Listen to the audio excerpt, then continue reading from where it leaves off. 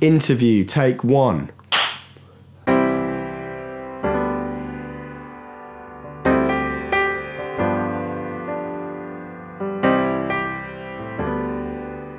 I always had wanted to make music that made me feel the way that the music that I love by the musicians that I love made me feel, like whether it was Sting or Bon Iver or Peter Gabriel or Bruce Hornsby or people like that. And I've always tried to make music that could maybe make other people feel the way that I feel when I listen to that music. Oh, and I don't like it, the way you got me trapped. Sovereign is usually a term that's used in reference to countries. I always thought that it was something that could be used for a person as well, about trying to sort of be self-governing, self-determining, about growth, about independence. And I think that for me, this record came at a time in my life where I was seeking to make changes and make a move, and so the album documents that process. Come on, sit right down. Well, the record was made right at the point of making a transition from New York to moving to London. So the album was very much about sort of navigating that transition and making that kind of a change. So I think the songs are very much about making a transition.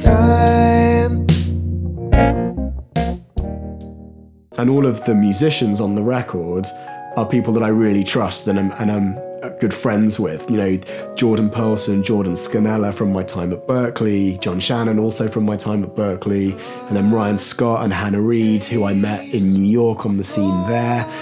Owen Biddle and Zach Danziger, who I have another project called Mr. Barrington with.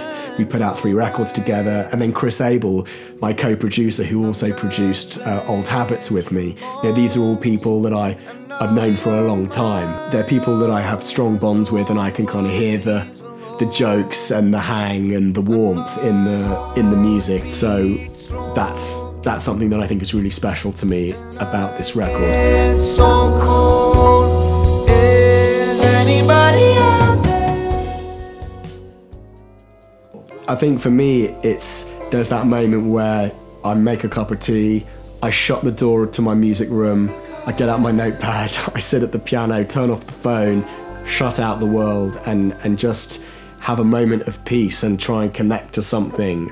Ultimately, I want to make music that gives people a warmth or a feeling of being understood in some way. Like all the music that I love makes me feel that way. For me, songwriting is about making sense of what is going on in your life at that time, and hopefully other people that listen to it can relate to it and then help them to make sense of what they're doing in their life or what they're going through as well.